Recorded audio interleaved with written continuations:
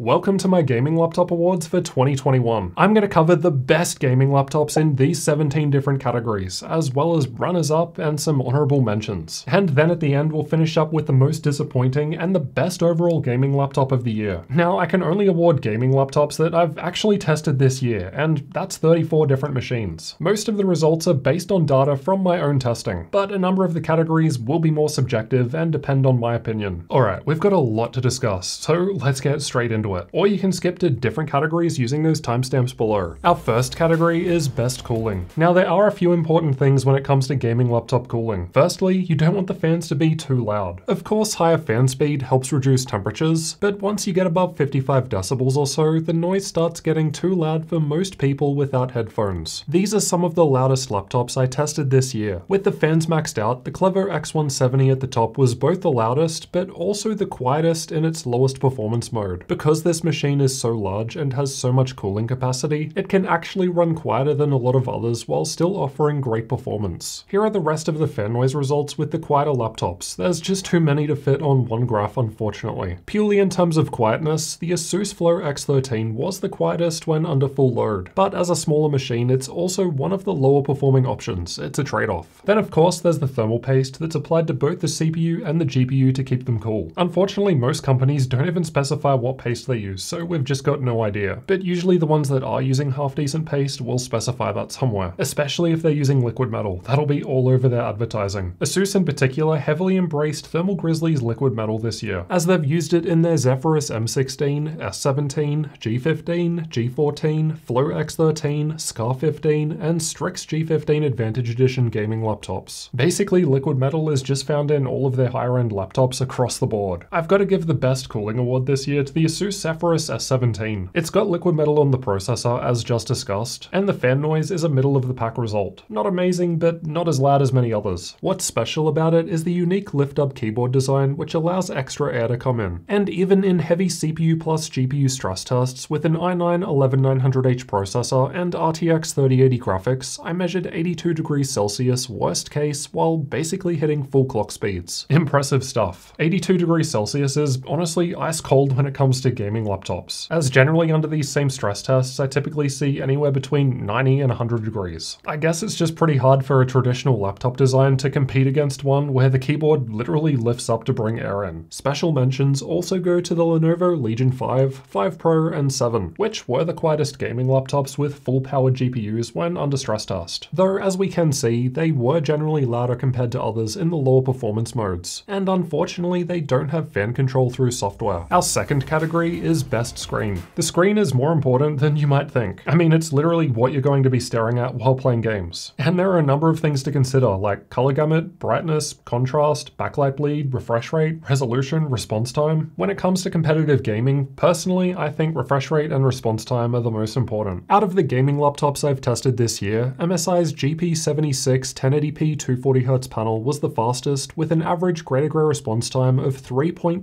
milliseconds. An excellent result, though this is with the overdrive mode enabled. The competition isn't too far off, and honestly for most people, most of these are going to be fine. Anything under 10 milliseconds is fine for my eyes personally. There are of course slower results too. Again, there's just too many to fit on one graph. At 15 milliseconds or slower, it's very obvious for me to notice the difference. In terms of screen brightness, Lenovo's Legion 7 was the best at close to 530 nits. The Zephyrus S17 was close, but with a 4K 120Hz screen, it's probably not ideal for most gamers, unless you're spending a ton of money for the 3080 model. The Legion 5 Pro uses the exact same panel as the Legion 7 at the top and was in third place, so just goes to show that there is variance between panels even of the same model. The MSI GP76 that had the fastest response time had a brightness of 344 nits, so higher than the 300 I want to see as a minimum, but honestly for most people, I think the 16-inch high resolution and brighter panel in the Legion 5 Pro and Legion 7 offers the best all-round combination for most people. Plus color gamut is good there too. I think the better option for most people is the panel that kinda sits in the middle between brightness and response time, rather than just having one that skews heavily one way or the other. Next up is best battery. There's way more to this category than simply having a large battery. These are as many gaming laptops that were tested this year that I can fit on one graph sorted by best battery runtime to lowest. The Dell G15 is the clear winner in the YouTube video playback test, lasting for almost 12.5 hours, but the Asus TUF A15 MSI Delta 15 and HP Victus aren't too far behind. In terms of actually running a game on battery power, the Alienware M15R5 was the highest here at 2 hours 19 minutes of playable runtime. But the real winner is realistically any Ryzen gaming laptop. If we instead show the AMD Ryzen laptops in red and the Intel laptops in blue, we can see there's a clear trend of AMD lasting longer on battery power. There were of course many more Intel laptops tested. They're just even lower and don't fit on this graph. Likewise, if we look at how laptops actually perform while running on battery power, generally speaking in the Cinebench R23 CPU benchmark, AMD Ryzen options were also ahead of Intel. I mean, there's even a 6-core Ryzen laptop, the budget-friendly Acer Nitro 5, outperforming far more expensive Intel 8-core models. Of course, it's a different story when running plugged into wall power, but on battery, most laptops with an AMD processor perform better. The Asus Strix G15 Advantage Edition was topping the chart, but the Dell G15 that had the longest runtime came in at 3rd place. So basically, Dell G15 for the best runtime and Asus Strix G15 Advantage Edition for the best performance on battery. But that said, both of those laptops did well in each category. The next category is Best GPU. Now technically in terms of raw gaming performance, Nvidia's RTX 3080 is the best right now, with AMD's RX 6800M not too far behind. But this category is about the best overall, not just the best performing. This year, I'm saying the best overall GPU for a gaming laptop in 2021 is the Nvidia GeForce RTX 3060, with AMD's RX 6600M in a close second place. Both of those GPUs are generally found in gaming laptops between $1,000 and $1,400 US or so, and they both offer excellent performance in the mid-range. Now the RX 6600M is oftenly $100 to $200 cheaper than the 3060, and it has 2 gigs of extra VRAM, and it is definitely a worthy option. But in most games, generally speaking, the RTX 3080 performs a little better. It has the advantage of DLSS, which, fact is, it's just more popular in more games right now compared to FSR. That might change, but today, DLSS is more popular. Not to mention right now, Nvidia has superior ray tracing performance, assuming that's something you care about. Once you step up to higher tier GPUs, you start entering diminishing returns, where you pay more money but get less performance. Likewise with cheaper budget-friendly options. Although the total cost of the laptop is cheaper, in terms of dollar per frame, they often end up being worse value. That said, if you are after higher performance, AMD's higher tier 6700M and 6800M offer better bang for buck compared to Nvidia's higher tier 3070 and 3080, and the performance isn't too far behind Nvidia. I've gone into way more depth in my recent 16 laptop GPU comparison, which you can check out later. After best GPU, I think it only makes sense to cover best CPU next. As far as gaming goes, Intel's 6-core i5-11400H is the winner.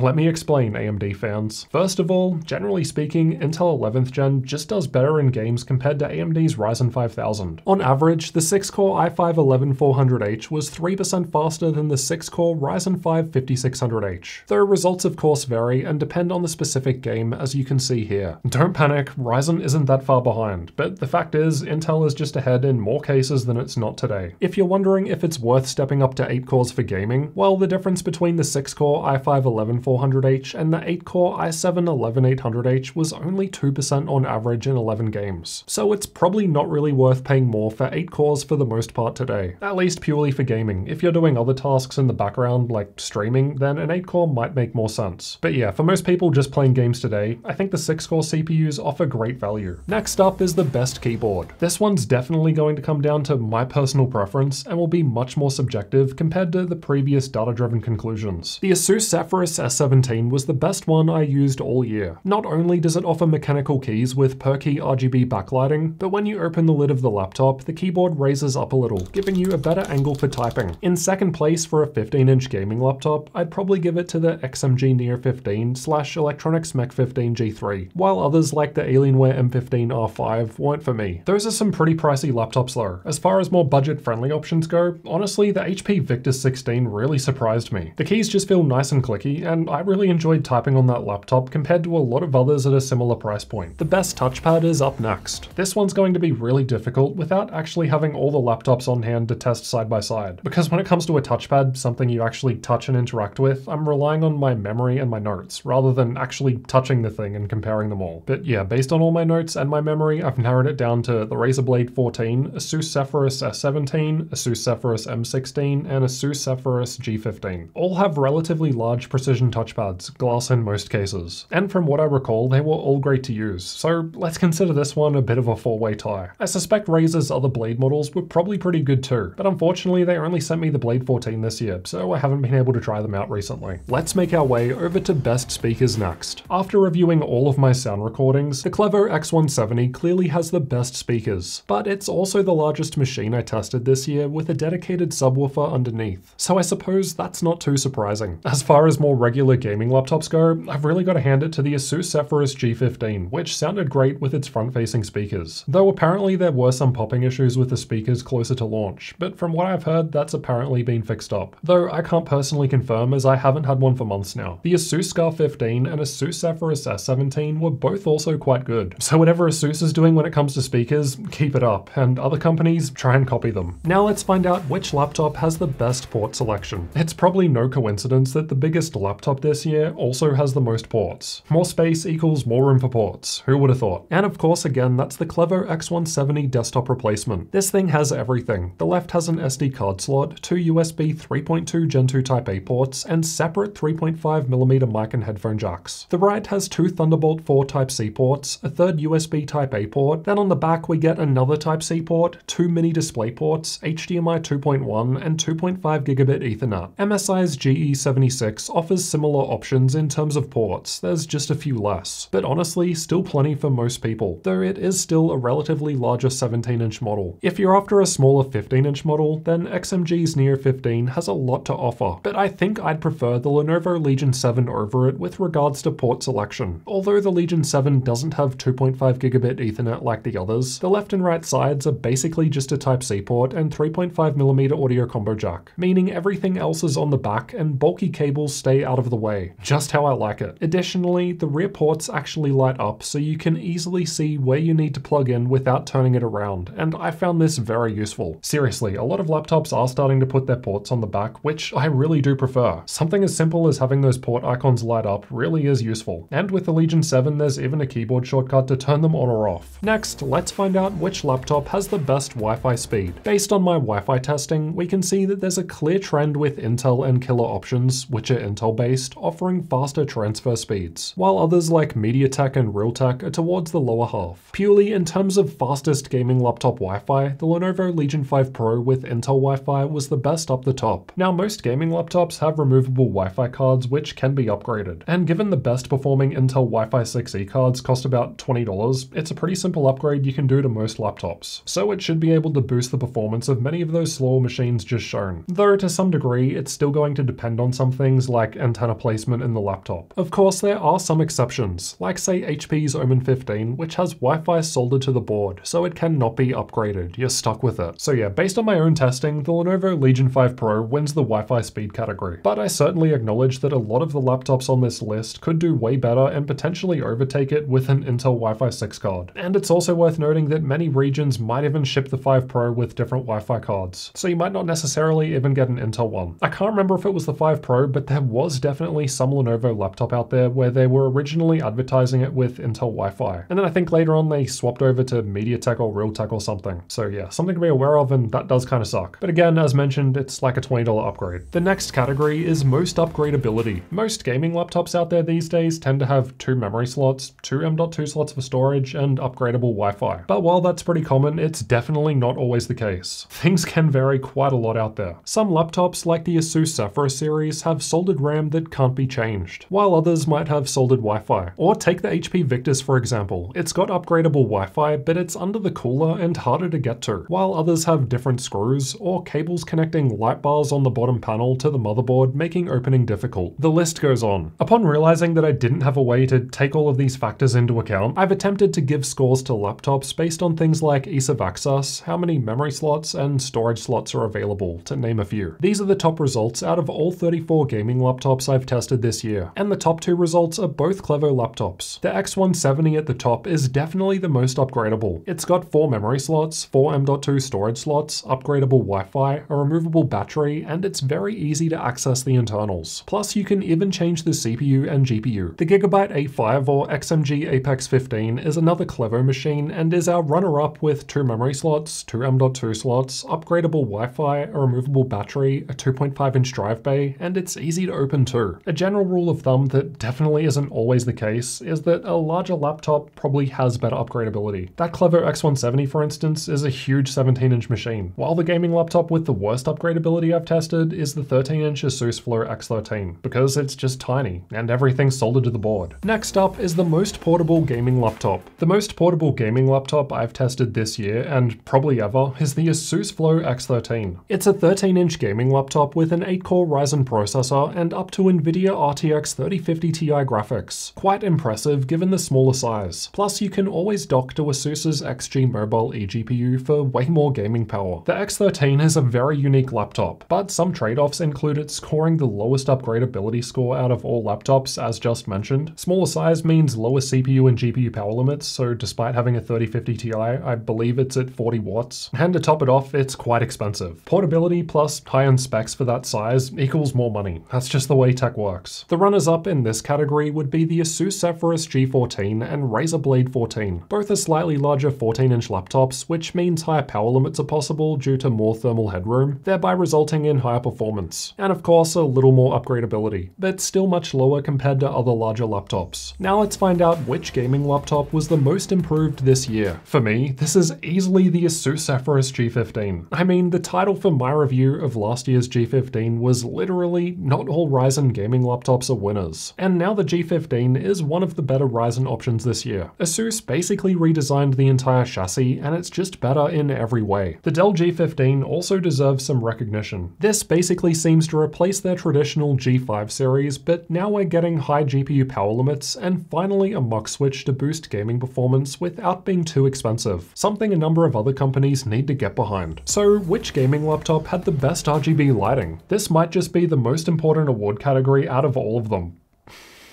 But seriously, there's actually a bit to consider. How do we define best? If we're just talking about the most RGB lighting, then Lenovo's Legion 7 has you covered. With a per-key RGB keyboard, a light bar that runs along the front and some of the left and right sides, RGB logo on the lid, and even the air exhaust vents. I complain a lot about the Corsair iQ software battery drain issue, which does suck, but at least the software does actually give us a lot of customization over the lighting. The Asus Scarf 15 also had a light bar and RGB logo on the lid, and while it had this interesting smaller light bar below the screen, unfortunately, or perhaps fortunately, depending on your perspective, there's no air vent lighting like the Legion 7. And I've got to take points away from the Scar because it has cables that connect the bottom panel to the motherboard. I've actually broken some of these opening the lid because I forgot about them. Anyway, if we're talking about more tasteful RGB and not over-the-top unicorn spew, then maybe MSI's more subtle front light bar, or Alienware's rear light ring is pretty cool too. Basically, it's going to come down to personal preference, but personally, I think Lenovo's Legion 7 gets the win. Not only does it have a ton of RGB, but the software is actually pretty decent for managing it. I'm talking strictly for managing the RGB, of course, and not everything else. The Legion 7 also has like 5 or so RGB effects built into the firmware, so even if you're not using Windows and you're booted into Linux, you can still change between those effects. Just before we get to the best and worst gaming laptops of the year, let's talk about content creation. Although I mostly focus on gaming laptops these days, people still ask me which gaming laptops are best to use for content creation. Generally speaking, Intel 11th Gen tends to do better compared to AMD Ryzen in Adobe Photoshop, Adobe Premiere, and DaVinci Resolve. Not to mention that Intel 11th Gen also offers faster PCIe Gen 4 storage and Thunderbolt 4, two things which are actually used by creators. So based on those things, I think we can rule out an AMD laptop winning this category. Now you can of course absolutely do content creation on an AMD gaming laptop perfectly fine, but we're after the best here, and objectively Intel 11th Gen is better for creators. And I've got to give this award to the Gigabyte Era 15 OLED. The 15-inch OLED screen is just next level. The colors are amazing and it's super bright. Plus OLED has a super low response time. Oh, and you get an SD card slot built in too for dumping footage off your camera. You can definitely still play games on it and have a good time, but at 4K 60Hz, it might not be the best option for competitive gaming. The larger Aero 17 is also great if you want a larger screen. Unfortunately, it's not OLED, but it's still super bright with amazing colors and is what I personally use right now. If gaming is more of a focus, but you also want to do content creation, I'd probably look at the Lenovo Legion 5i Pro. So Intel based rather than AMD for the reasons just discussed. As mentioned earlier, the 16-inch screen is a nice all-rounder. It gets bright, has decent response time, above average color gamut, and a 16:10 screen with a resolution higher than standard 1440p. So it should still look pretty good for both gaming and creating content. Just before we find out which gaming laptop was the best of the year, we need to discuss the most disappointing one. If you've been following my reviews lately, it'll probably probably come as no surprise to hear that this is the Acer Helios 300. My Helios 300 came with an objectively bad screen, and despite having RTX 3070 graphics, the low GPU power limit and single channel memory really held back performance, resulting in the last gen 2070 model beating it in some games, along with a number of other small issues that add up. Now hear me out, you can actually get the Helios 300 in other regions like the US with a better screen, dual channel memory, and the RTX 3060 is better value compared to the 3070, though it does still have lower power limits compared to a lot of other laptops. But it's also priced quite competitively. That said, I still think there are generally better options for the money.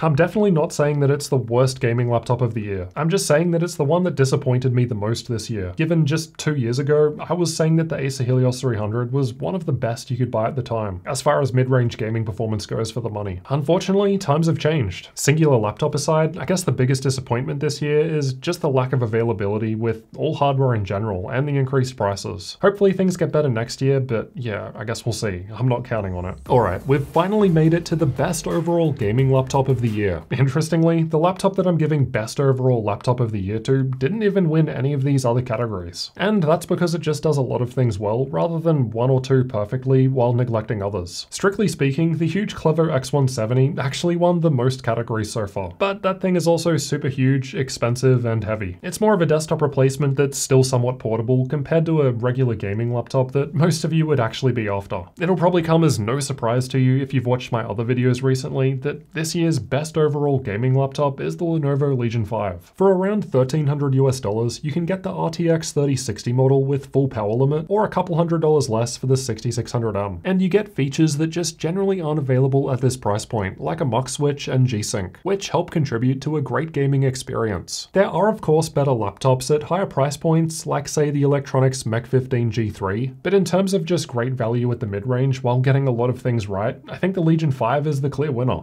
Don't get me wrong, it's by no means perfect in absolutely every regard, otherwise it would have won all the other categories. But yeah, I definitely think it deserves best overall gaming laptop of the year, and I can't wait to see what they do next year. Check out this video next to see how I've ranked all 34 gaming laptops that I've tested this year. It's a bit of a longer video because there was a lot to cover, but I've also got this shorter summary if you just want to see the top 5 best and top 5 worst gaming laptops of the year. And of course, if you're new to the channel, thanks for watching, and get subscribed for future laptop videos like this one.